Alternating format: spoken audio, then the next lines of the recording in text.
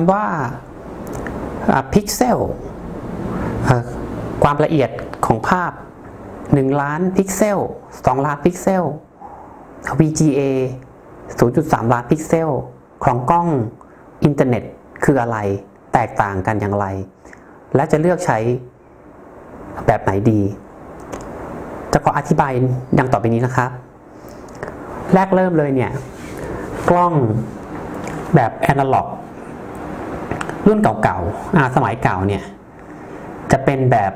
สูงสุดจะเป็นแบบ VGA ถ้าเกิดเราดูภาพเนี่ยนะครับแบบ VGA เนี่ยก็คือ640คูณ480คูณกันมาแล้วจะได้ประมาณ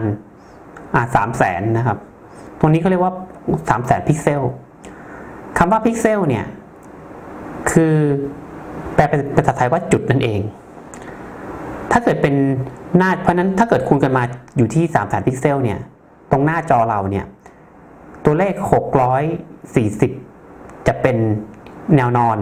ในแนวแกน x นะครับส่วน480เนี่ยจะเป็นแนวตั้งที่คูณกันออกมาแล้วเนี่ย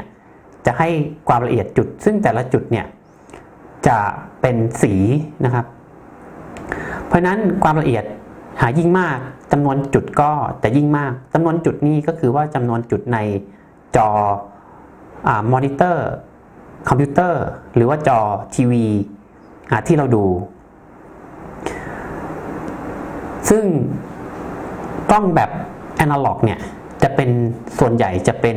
แบบ VGA นะครับส่วนกล้องแบบ AHD แบบแอนะล็อกแบบ High Definition ซึ่งผสมเข้ากับเทคโนโลยี IP ก็จะความละเอียดถึง HD หรือว่าจะเป็นแต่ยังไม่ถึง Full HD นะครับส่วนกล้อง IP เนี่ยจะเป็น Full HD คำว่า HD เนี่ยหรือเรียกว่า 720p นะครับ 720p เนี่ยคูณด้วย 1,280 รวมกันก็จะได้ประมาณ1 ล้านพิกเซลเขาเรียกว่าความละเอียด1 ล้านพิกเซลขยับต่อมาก็จะเป็นความละเอียดที่ 1.3 ล้านก็คือ 1024p นะครับคูณด้วย 1280ส่วนความละเอียดเป็น Full HD เนี่ยก็จะอยู่ที่ Full HD เนี่ยจะเป็นที่ 1.3 ล้านพิกเซลนะครับหรือที่เรียกกันว่า 1080p นั่นเองส่วนคำว่า2 ล้านพิกเซลก็คือ 1,600 คูณด้วย 1,200 ก็จะออกมาได้ประมาณ2 ล้านพิกเซลพอดีคราวนี้เรามาดูตัวอย่างภาพที่ได้จากกล้องแอนะล็อกนะครับซึ่งเก็บบันทึกด้วยกล่อง DVR ก็จะเป็นแบบ720คูณ480ถ้าเกิดเป็น 1.3 ล้านพิกเซลก็คือ 720p บันทึกด้วยกล่อง NVR ภาพที่ได้ก็จะคมชัดมากขึ้นแต่ถ้าเป็น2 ล้านพิกเซลนี่ก็จะความคมชัดละเอียดนี่ก็จะมากขึ้นตามลำดับส่วนอัตราส่วนนะครับโดยกล้อง IP ส่วนใหญ่เนี่ยจะอัตราส่วนอยู่ที่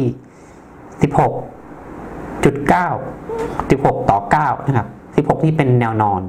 ตัวแนวตั้งนี่ก็จะเป็น 9 หน่วยคราวนี้เรามาดูการเรียกชื่อนะครับ 0.3 เมกะพิกเซลหรือ 0.3 ล้านพิกเซลเนี่ยหรือ 640 คูณด้วย 480 ก็คือเราเรียกว่า VGA ถ้าเกิดเป็น 0.5 เมกะพิกเซลซึ่งส่วนใหญ่กล้องรุ่นแรกๆนี่จะเป็น 0.3 นะครับ 0.5 นี่ก็จะไม่ค่อยมีก็จะเป็นเลือกชื่อว่า SVGA นะครับต่อมาก็จะออกมาถ้าเกิดเป็น 1 ล้านพิกเซลก็จะเป็น 720 HD นะครับหรือว่า 1280 คูณด้วย 720p แต่ถ้าเป็น 2 ล้านพิกเซลเนี่ยก็คือ 1080 HD กล้องบางรุ่นซึ่งเป็นกล้อง AHD เนี่ยปัจจุบันก็บางยี่ห้อก็อาจจะสูงถึง3แล้วก็สูงถึง5 ล้านพิกเซลสำหรับกล้อง IP นะครับ เราก็มาดูตัวอย่างของภาพ VGA ภาพ 720p 1.3 ล้านแล้วก็เป็น Full HD ซึ่ง Full HD จะมีความละเอียดที่สูงกว่าวิธีการเลือกซื้อกล้องจะเป็นรุ่นไหนสำหรับกล้องอินเทอร์เน็ตหรือว่ากล้อง IP รุ่นแรกเนี่ยจะเป็น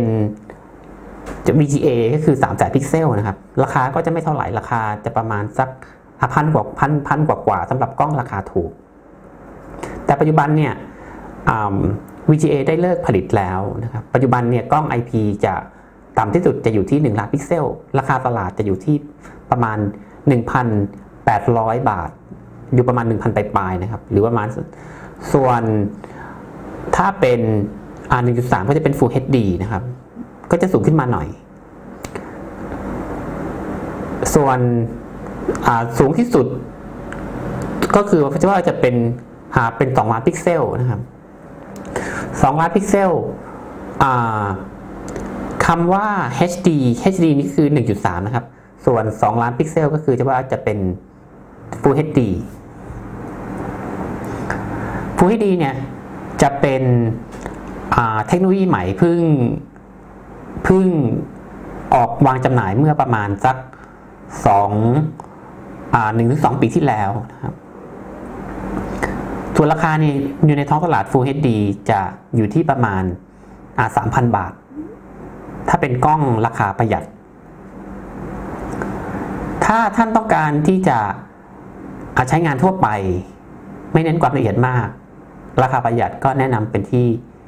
1 ล้านพิกเซลก็พอนะครับแต่ว่าอาจจะมีซับตัวหนึ่งซึ่งติดไว้ดู